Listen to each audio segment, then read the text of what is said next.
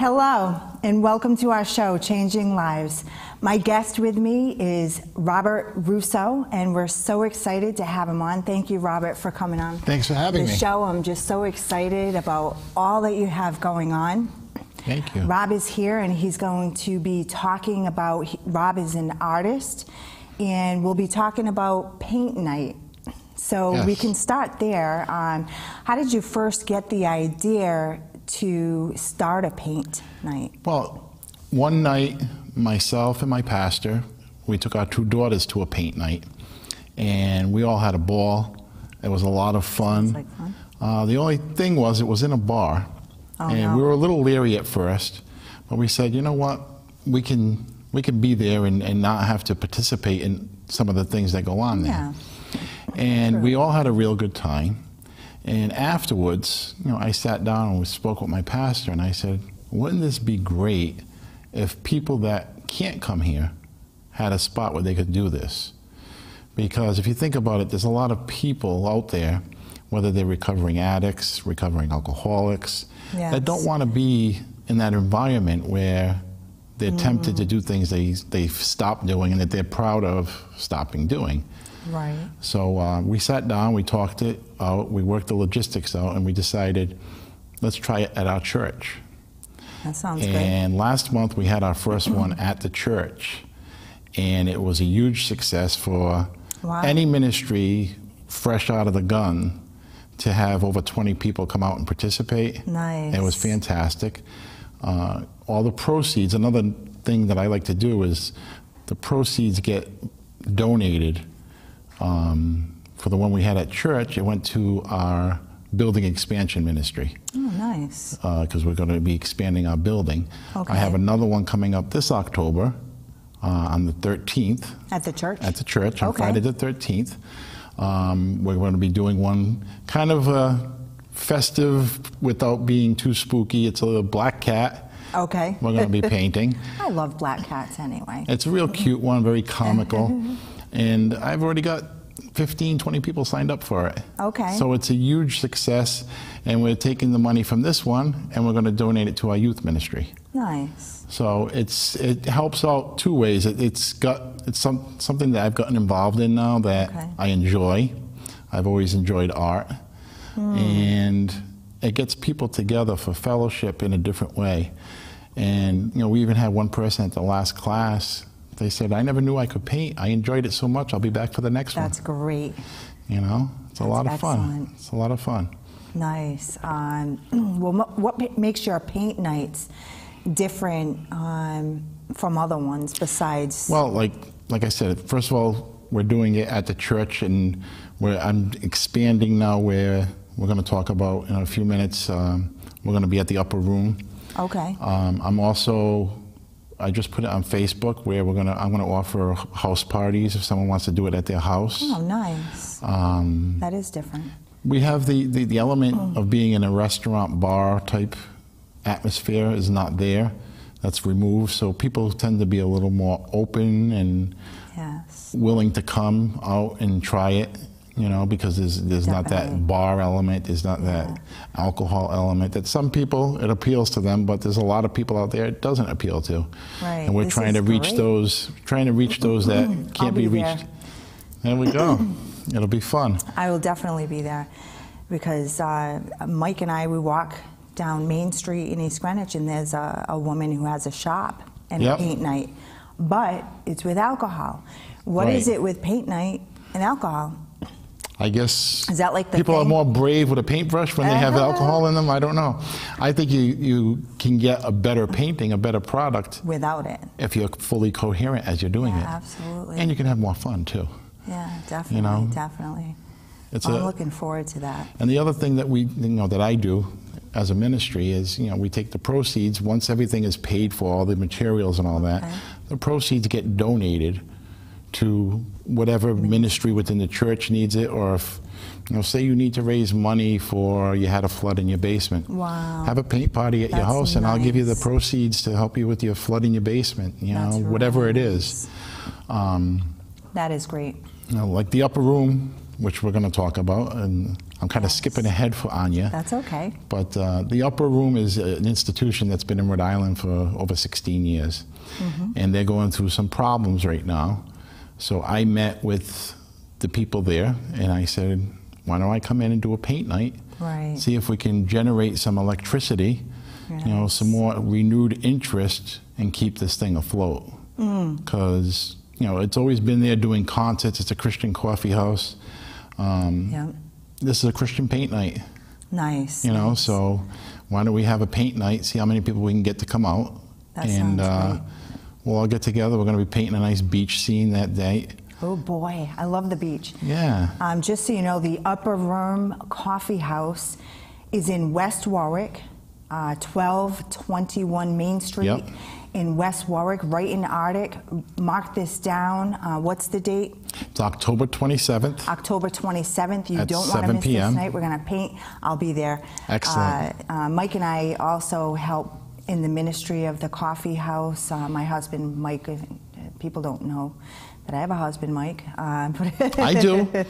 That's how I found you. Rob knows my husband, but Mike and I, my husband, actually, we met at the coffee house, at the Upper Room Christian Coffee House.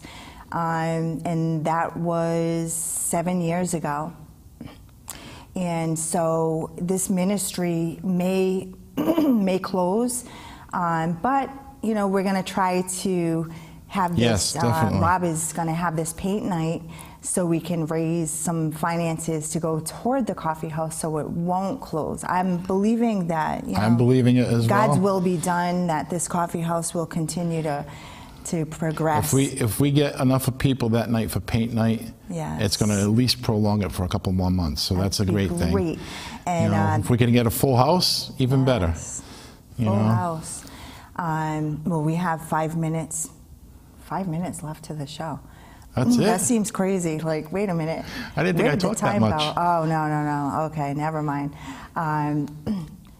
Wrong signal, but that's okay. So the coffee house, what was I going to say? There's live bands every Saturday night at the Christian Coffee House. We are open 6:30. The doors open at the coffee house, and the bands run sometimes till 10 o'clock even. I'm usually an early bird to leave. You can leave anytime. And all the food and everything is $1. Now on that night, they're gonna also open up the kitchen. Oh, good. And all the proceeds from the kitchen go to the Upper Room as well. Good. So you know, it's 2 ways they can make money that night to try to keep the place afloat. I think it's a great place.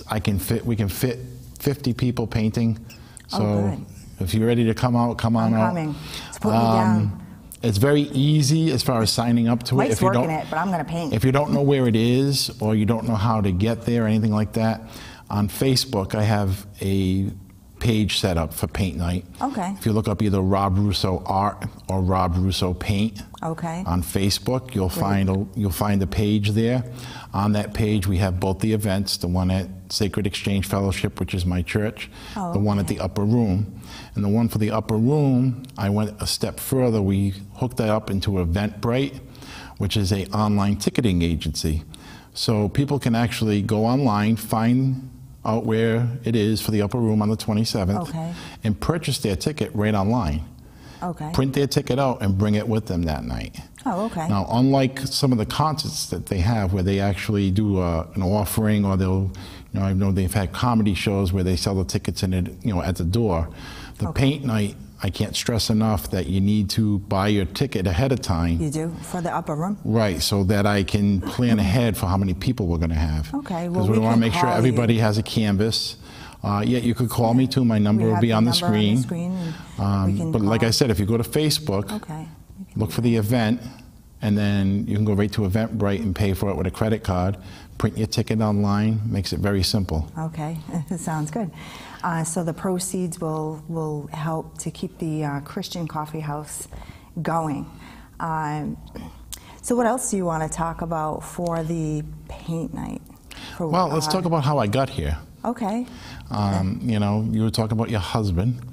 Your husband and I go back 30, almost 40 years, I think. We met in junior high school, and we were friends back then. And then high school, college, we kind of went our own ways. He went to Cranston West, I went to Cranston East. Okay. And then later on in life, we hooked up again. You know, God brought us together again. We met at a WARA in Kicks 106 back in the 90s. Wow. He was working one half of the radio station, I was working on the other half. We'd cross paths, you know, take the elevator up together. You know, Mike would always be good for a few jokes. Now, Rob's talking about, in case you don't know, my husband, Michael Catanzaro, who actually works in the TV studio. He's behind the scenes. And he's also the director of the Christian coffee house, the Upper Room. So in case you're wondering, who is this? Who's Rob talking about? He's talking about Michael Catanzaro. Yeah. So he's go a great ahead. guy. He is. And he you know, is funny. now we're even we're a little bit further in life, you know, and he's at the Upper Room, and I've seen you guys there a few times, and you know, it seemed to fit, you know, bringing the paint night to the Upper Room, and you know, trying to keep the tradition alive there. It's helped so many people over the years, and I would hate to see the doors closed there. So we're going to do whatever we can to keep it going. Absolutely. You know, we got to bring the cameras down there and do a show from there. We can do that too, right? You know what? Whatever it takes, right? We can do that too. Absolutely.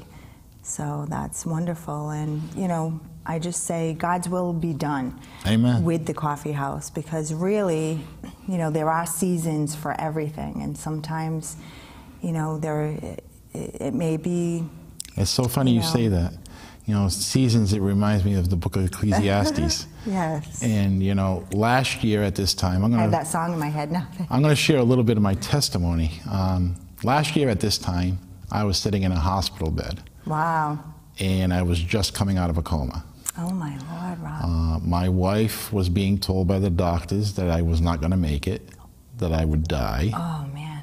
That's tough. And she said no. She said, God tells me otherwise. Amen. And if there's one thing that the two of us listen to, it's God. Thank you, Lord. I was sitting in that hospital bed. I was not getting better.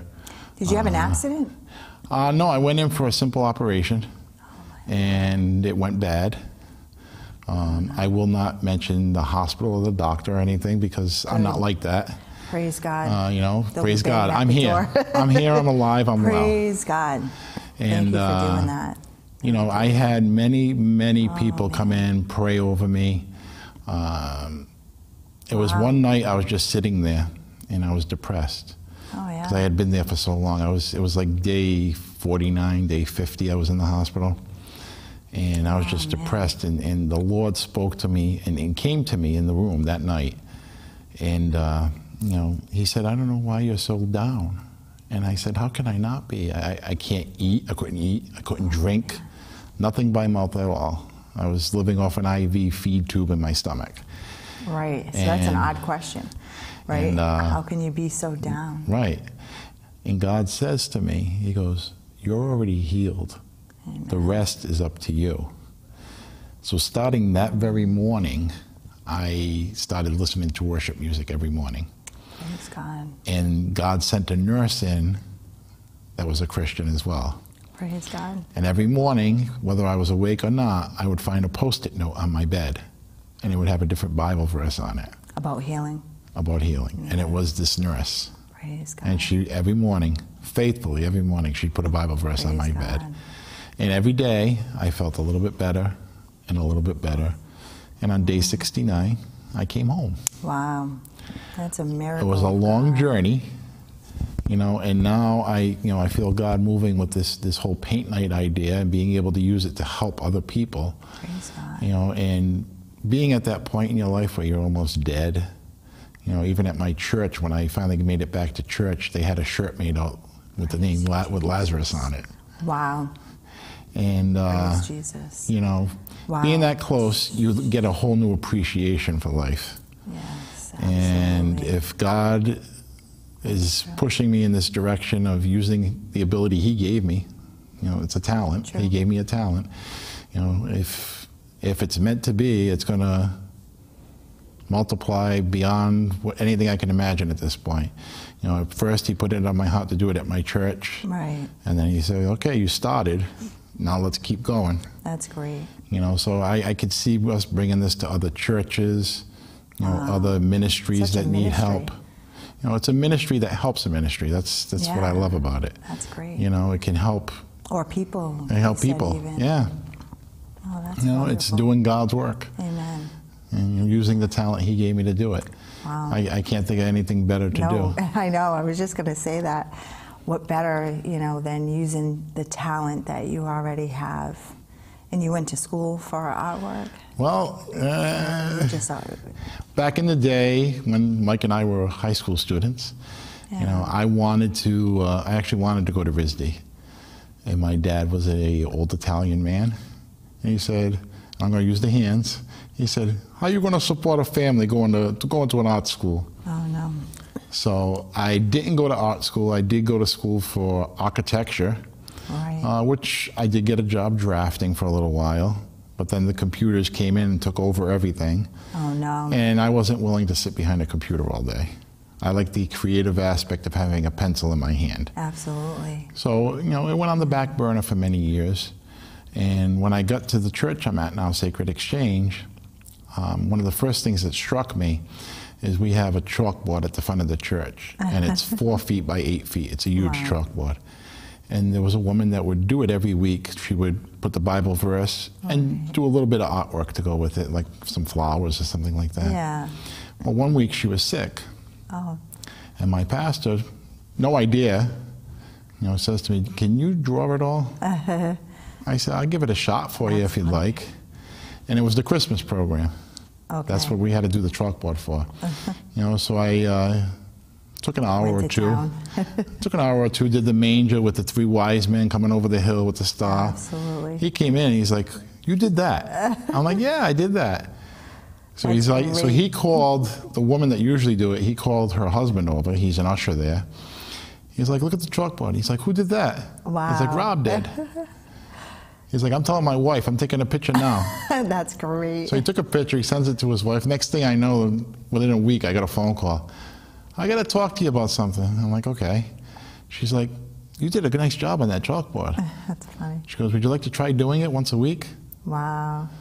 And I said, well, I said, when I came here, I said, the first thing I thought of was, it would be great to be able to do it. I said, but that's your thing. She goes, well, I'm ready to hand it off if you want it. That's great. And that was almost 2 years ago. Oh, wow.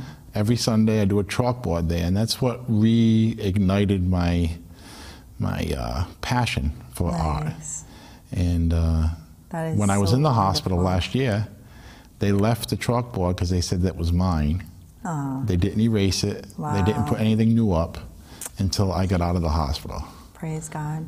Yeah, it was awesome. Faith. And when I got out of the hospital and went back to church, they had wrote "Welcome Back, Rob" on the chalkboard. Nice. And there was cards.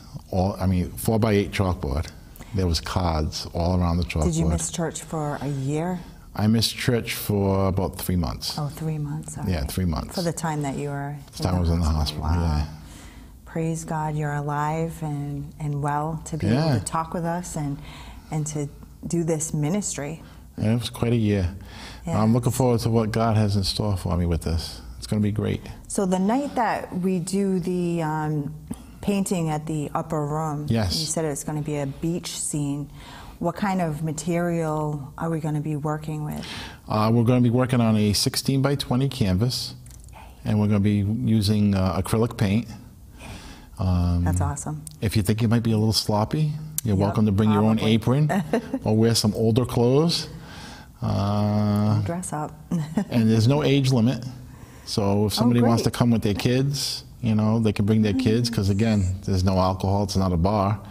Right. You know, so we have families come at the last one at church, you know, mother and daughter, father and son, whoever wants to come. That sounds great. How many people can we have? I believe we can comfortably up there at the Upper Room, I think we can fit 50 painting. Oh, painting, yeah. Painting. Yeah, because it's different than a concert, than a regular night We have to set up. holds 100 and. Right. Okay. You know, the setup is a little different. We have to do rows of tables. That's we all have right, to have. we can maybe do another. Oh, definitely. Another time. If it goes well, we'll definitely do another one. Most definitely. That would be great if it goes well. It's all in God's hands. It really is. It's His ministry.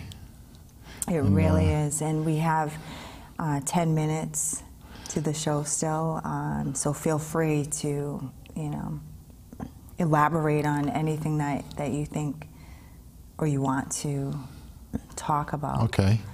I mean, we can even, how did you even, start going to church or know the Lord? Well, I can... on a personal level? Yeah. If we go back to junior high, okay, when I met Mike, was one summer I went to a VBS at my aunt's church. I was 14 years old. Now, VBS, if you're watching, is Vacation Bible School.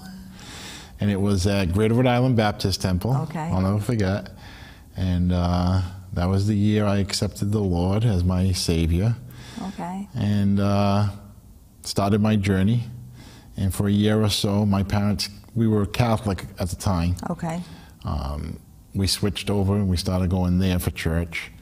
And after about a year or so, my mom and dad thought it was odd that a 14-year-old was carrying a Bible around with him. Which was you? Which was me. Oh, okay. So we ended up going back to the Catholic Church. I don't get it. And my thirst that was being quenched there, it wasn't being quenched anymore. Not to say one church is better than the other. Don't the Catholic churches have Bibles? They don't tell you to go read them, though. They read them to you on a Sunday. When you go on a Sunday, you have your first reading, your second reading. They do a little thing from the gospel, but they don't really push. At least they didn't then push the reading of the Bible. Okay. The feeding of the Word, and you need that. Gotcha. And it wasn't until many years later I was married in the Catholic Church to my first wife. I am divorced and remarried. Okay. And what happened was, my first wife, and we were going to the Catholic Church faithfully. Things did not go well. We ended up divorced. She went to the Catholic Church and asked for an annulment, which I took as a slap in the face because we had a relationship. If we didn't have a relationship, we wouldn't have gotten married. Right. And I even went and I sat down with the bishops at the Diocese of Providence, sat with them for 3 hours. Right. Them asking me questions, what happened here, what happened there. And after everything was said and done, they still granted her the annulment. It cost her $2,800, but they did it. Right. And at that point, I lost faith in everything. Because Catholic Church was what I had. I lost faith in everything. And I went off the deep end. I went off the deep end for quite a while. I got into all the New Age holistics and drumming circles and you name it, I was doing it. Why, is that a bad thing, a drumming circle? Well, I love the drums. It was borderline witchcraft. Oh. Using tarot cards, things like that. Oh, no, that's not good. So I was on that edge.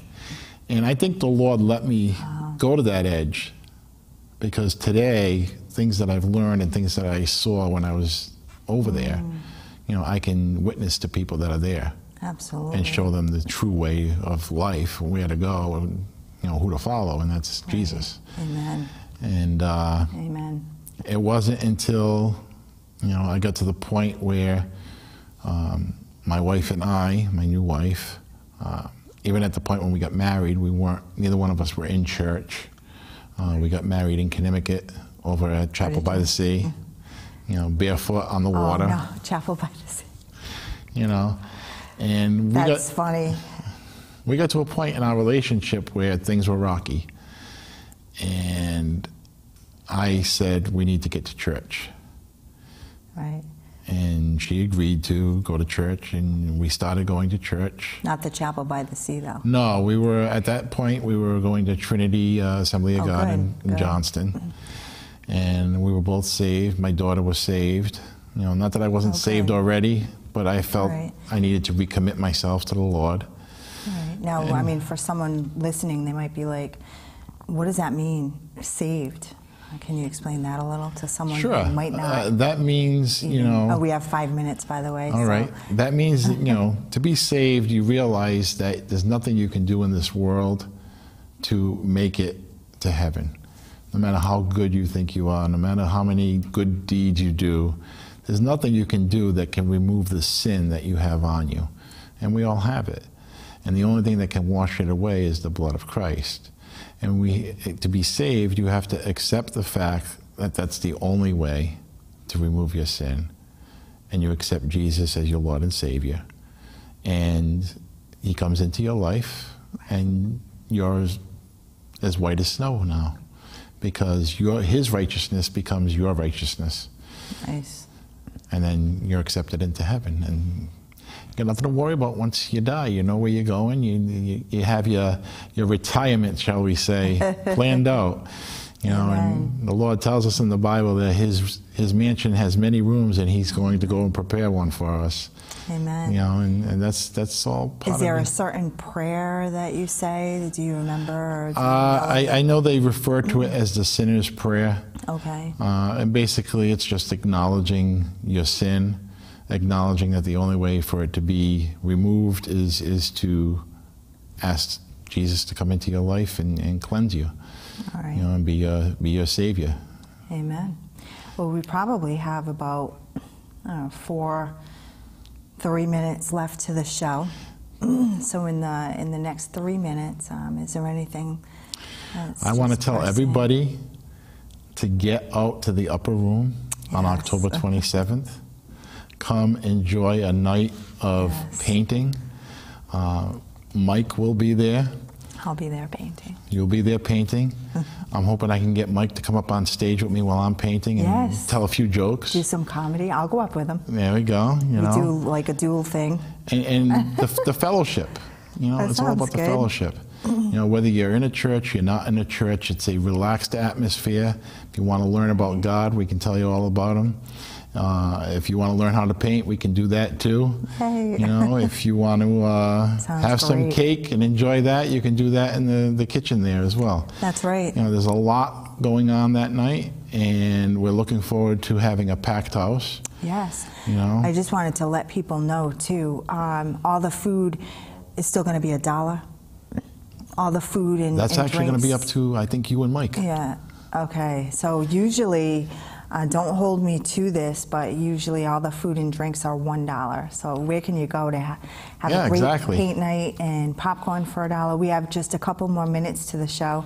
That's another thing I would mention is the cost involved. Okay. Most paint nights, if you go to book one of them locally, you're looking at $45 for a paint night. Even if you get a group on, it's usually $30. Okay. We charge $25, and it covers everything. Wow, I was going to say and that still gives us the ability to donate a large portion of the proceeds to the Upper Room. That's reasonable. Well, I think we have maybe a half a minute, 1 minute left to our 30 show. seconds. So thank you so much, Rob. Thank you for having me. Thank you for all this time.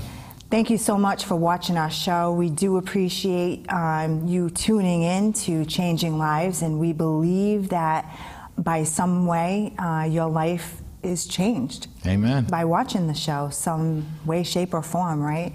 And we will have Rob on again. He may do a paint show. We'll bring the easel. So I'm looking forward to that. So stay tuned for the next time that we are on. Thank you so much for watching. We appreciate you. God bless. Thank you. Thank you. And we can keep talking.